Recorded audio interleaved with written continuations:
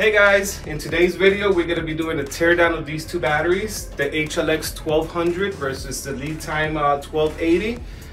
We're going to be digging into the actual components and internal of this battery, so let's get started. Here we have both batteries open, and here you're going to start seeing the main differences between the two batteries. Now that the covers are open, you're going to see that we do have a larger BMS compared to the Lithium battery. The way that we actually secure our cells to the actual enclosure, we use actual metal brackets to secure it. Lithium only uses these foam blocks here, which is good, but it's not the build quality that we have. Now we're going to take apart the BMS and I'm going to go into details, showing you the differences between both BMSs.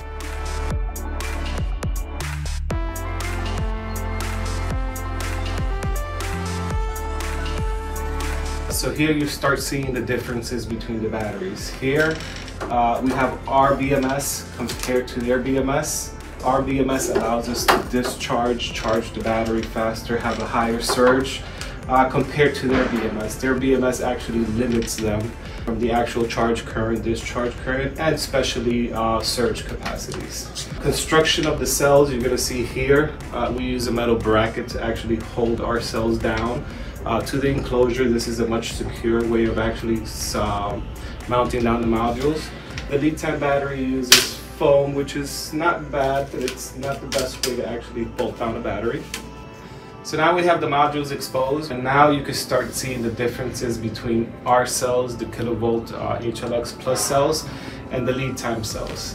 Not only are they smaller in size, less capacity, you just start seeing here the construction. We have more thermal sensors, we have more temperature sensors on ours to protect the battery. Not only on the bus bars, but we also have them on the modules themselves, making sure that we're always tracking the temperature of the modules. The Lithium battery only has 3 temperature sensors located on their bus bars. No other temperature sensors on the actual pack to monitor the temperature of the pack. You'll also see here that we have heating pads on ours.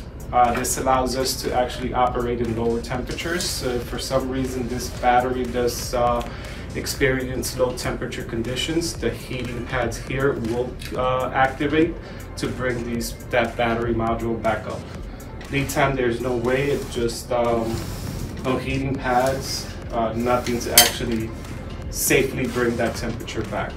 So these are some of the features that our HLX Plus batteries offer. Not only reliability, not only, as you saw, better construction on the BMS, not only higher surges, higher discharge rate, but the actual construction of the battery pack, the actual modules, the way everything is bolted down, secured.